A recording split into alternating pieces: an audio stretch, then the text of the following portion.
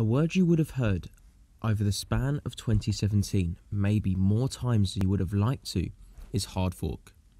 Mostly closely associated with the Bitcoin's endless hard forks shaking up the market, many know it provides so-called free coins, but not many know the purpose and actual steps for this hard fork to take place.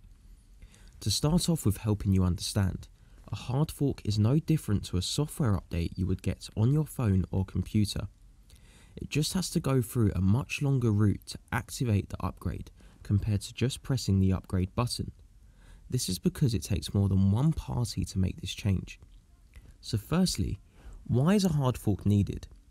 It can be for a multitude of reasons, such as the memory size of each block, for example 1 megabyte, is no longer sustainable as the blockchain grows in popularity and size, so it needs increasing. Or a crucial security flaw was found in the original blockchain code. Maybe the blockchain just needs some new functions like an iPhone software update. Or in the worst case, a large amount of funds may have been stolen from a wallet.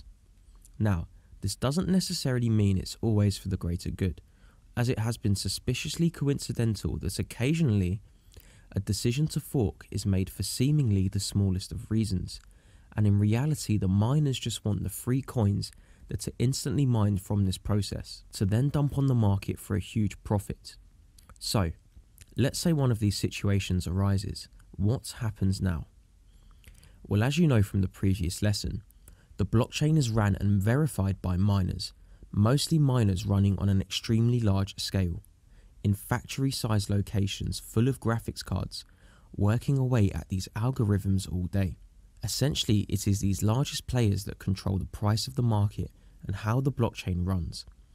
To upgrade and create a fork, these miners have to switch from mining and verifying the old blockchain to updating the mining protocol, aka the software they use to mine, and begin mining the new blockchain instead. The switch from upgrading the protocol and mining the new blockchain creates a split from the old original chain. This means all transactions become invalidated if they're being performed by someone still on the old blockchain, as those still running previous protocols will be left validating the old chain.